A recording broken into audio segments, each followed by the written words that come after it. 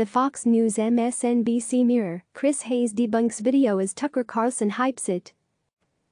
A version of this article first appeared in the Reliable Sources newsletter. You can sign up for free right here. At the top of his primetime show Tuesday night, Tucker Carlson hyped a video featuring two California doctors who downplayed the threat of the coronavirus. The doctors, Erickson and Artin Massihi, are the co-owners of an urgent care clinic in Bakersfield. They went viral in the last few days for delivering a presentation last week in which they suggested the mortality rate of COVID-19 is similar to the flu. The arguments the doctors put forward have been widely criticized.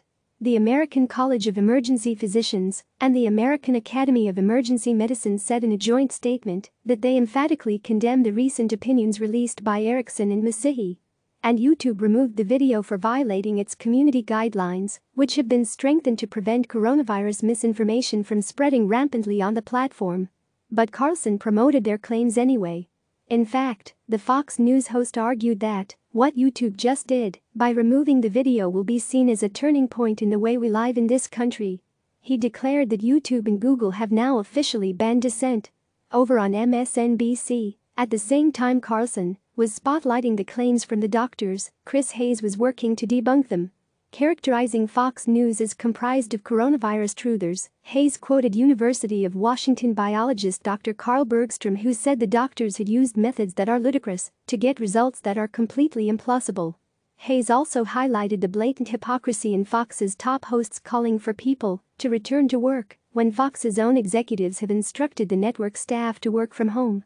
It was another perfect case study in the choose-your-own-news phenomenon that has come to define the media in the last few years. It's not just that Hayes and Carlson were offering different viewpoints to their audiences. The two shows were mirror images of each other. What Carlson said, Hayes debunked. But, stuck in their bubble, Carlson's audience will likely not see the information Hayes outlined. Then versus now. Brian Lowry emails, remember when Carlson's monologue reportedly prompted the president to take the coronavirus threat more seriously? It's a long way from that interlude, way back in mid-March, to the Fox News host now stating, with unsupported absolute certainty, that the virus just isn't nearly as deadly as we thought it was. Conservatives rage against YouTube. A large portion of Carlson's opening monologue was aimed at skewering YouTube for removing the video featuring the California doctors.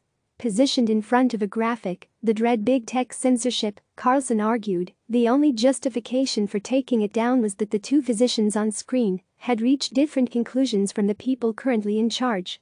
It was a form of dissent from orthodoxy. Other conservatives also expressed outrage.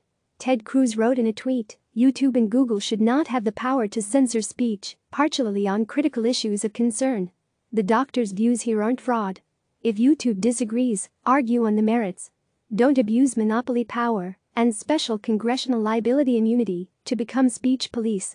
In a statement, YouTube said in part, we quickly remove flagged content that violate our community guidelines, including content that explicitly disputes the efficacy of local health authority recommended guidance on social distancing, that may lead others to act against that guidance. From the very beginning of the pandemic, we've had clear policies against COVID-19 misinformation and are committed to continue providing timely and helpful information at this critical time.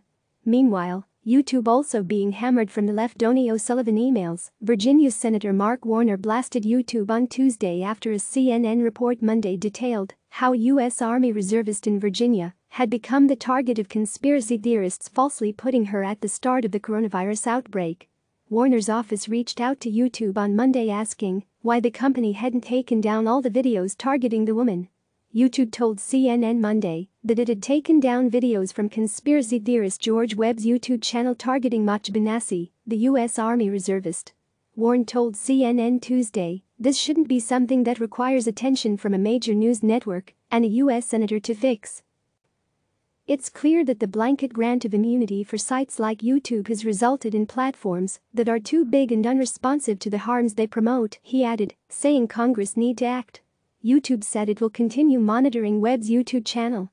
Fact-check info panels head to United States. Speaking of YouTube and misinfo, YouTube announced on Tuesday that it will expand its fact-check information panels to the United States. The panels display fact checks when users search certain keywords and topics. The company noted people rely on YouTube for accurate information, adding that the pandemic has reaffirmed how important it is for viewers to get accurate information during fast-moving events. YouTube is partnering with over a dozen publishers in the United States, including The Dispatch, Weibo, factcheck.org, and others. Click subscribe to receive the latest news.